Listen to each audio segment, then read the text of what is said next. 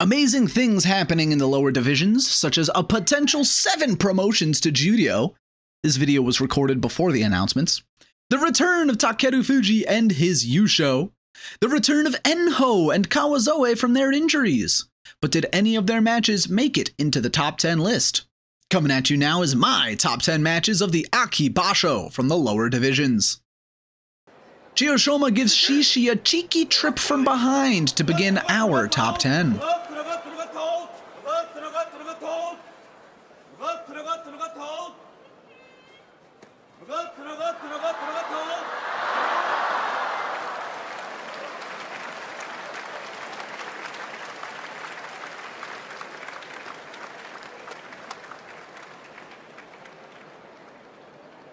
Tamashoho nearly gets punished for going early at the Tachi-ai, but he twists for the win at number 9.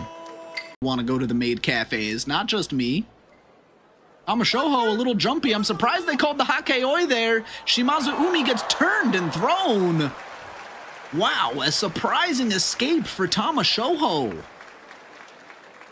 I thought Tamashoho went early, and then Shimazu Umi was simply going to drive him out, but that twist at the edge. Muscle Man Miyagi makes a manic move, miraculously making this match.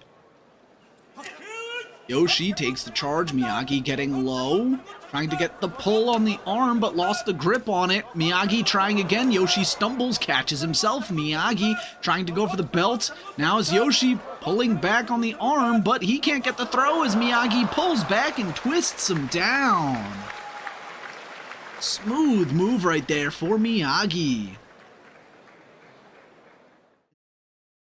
Here's something you don't see every day. The Gyoji takes a spill in this match at number 7. Yuma versus Kita Daichi.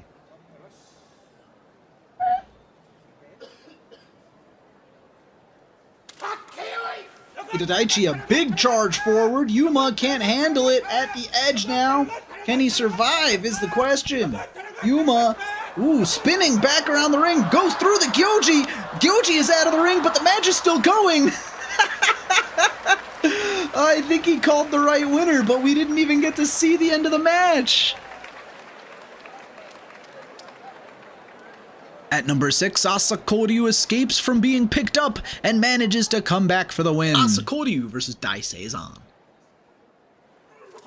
Asakoryu tries to get to the side, gets the double inside belt grip on Dai Seizan. Dai Seizan Morozashi around those elbows. On those biceps, arm breaker hold, trying to squat low so he can move forward, but Asakoryu not letting him really do it, but picking him up by the arms. Asakoryu puts himself back down, tries to throw back to the middle of the ring. He's charging, he's pushing, and he gets the win. Oh, it was close. Oh, Asakoryu almost picked up and out of the ring, but he wiggles away and charges. Hideno Umi rallies back from a poor position to secure his 6th win on the final day to start the top 5. Hideno Umi chest to chest, Dai Seizan with a better push. Hideno Umi losing ground at the edge, hops off to the side, shuffles around the edge of the ring. Dai Seizan couldn't keep up, now re-grabs him back in the middle.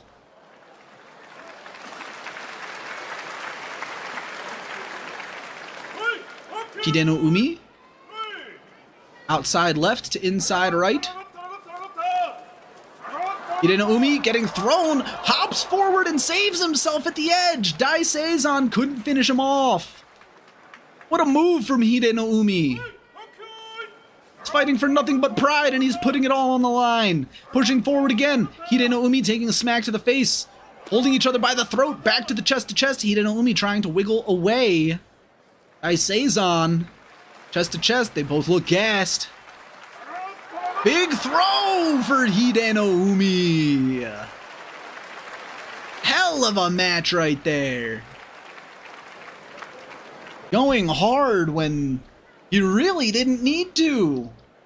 The literal first match of the AKI BASHO was a banger between Furuta and Go Seizan, the eventual Yusho winner. Furuta lower on the charge, Go Seizan nearly kicked off to the side, but he manages to keep his footing. Go Seizan, big left over the back, but Furuta keeps trying to throw the hip inside for a hip toss with the leg. Inside right, Dug in deep, Furuta low, trying to prevent Go Seizan from getting that right hand inside on the belt. Furuta diving forward, nearly thrown off to the side, and this is already a good match to start the tournament. Furuta charging forward, Go Seizan trying to push through. Furuta nearly had him tripped there, but good footwork from Go Seizan. Go Seizan nearly pulled down, now he's going for a push, they're both at the edge. Back to the middle of the ring. And what a way to start the entire Basho. Furuta trying that leg again. He's gonna keep going for it. Pushing forward, trying to hook the leg, doesn't get it. Go Seizan throws him down.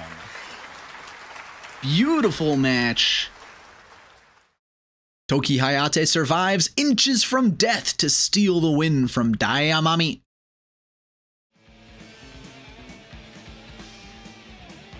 Today is a festival day in Japan. I didn't know that. Toki Hayate takes the charge, Daiamami trying to move forward, and he does. Grabs, lifts Toki Hayate, has him at the edge, but Toki Hayate escapes. Around the edge of the ring again, gets behind Daiamami. Can he finish it off? And yes, he can. Toki Hayate, inches away from death right there. The fan loves it.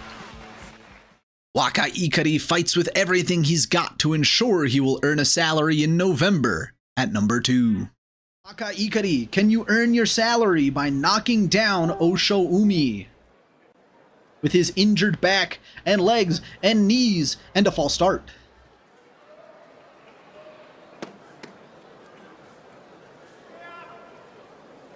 Notice that the UL Monroe QB is named General Booty. Yeah, I noticed that too.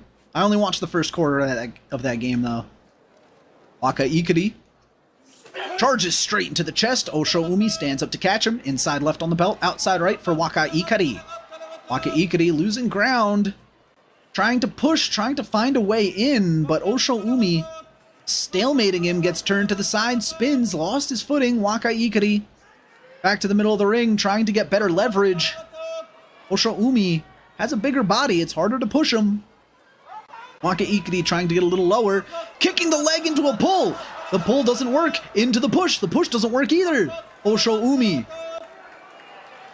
stalemates him.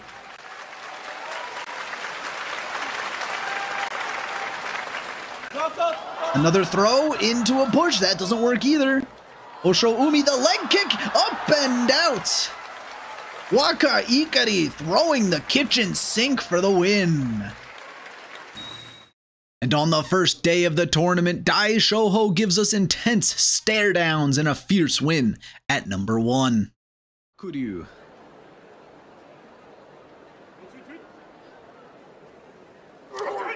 Slow start for Dai Shoho, standing up and slapping Tohakuryu away. Tohakuryu bounces back to the edge of the ring, has to dance around the side, trying to get better position on Dai Shoho. Dai Shoho content to stand there and take some slaps to the chest, staring each other down.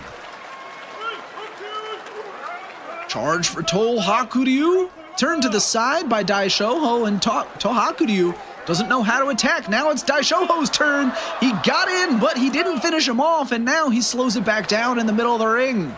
Trying to be smart about this approach here. I think Dai Shoho had a missed opportunity there, missed the follow-up. Intense stare down in the middle of the ring. Who's going to be the one to make the next move? They mutually meet each other, slapping each other's chest. Dai Shoho losing ground. Tries to turn back for a slap down, and that doesn't work. Tohakuryu retreats back to a stare down. Dai Shoho content to stand in the middle of the ring, knowing that Tohakuryu cannot push him. He's too big, too heavy. Dai Shoho moving forward slowly, a measured assault to finish it off. Smart sumo from Dai Shoho there, not rushing into any attack. And like I did mention earlier in the match, I thought there was a missed opportunity where he could have followed up for a potential win, but it would have been a risky move to take. The incredible matches we've seen so far this year in the lower divisions will continue to build up as fan favorites make their way closer to the top division and as new recruits continue to make their presence known. Look out next week for my Guess the Banzuke video, where I will attempt to lay out what the top division will look like for the November tournament. And be sure to subscribe to keep on catching more sumo action. Thank you very much for watching and have a wonderful day.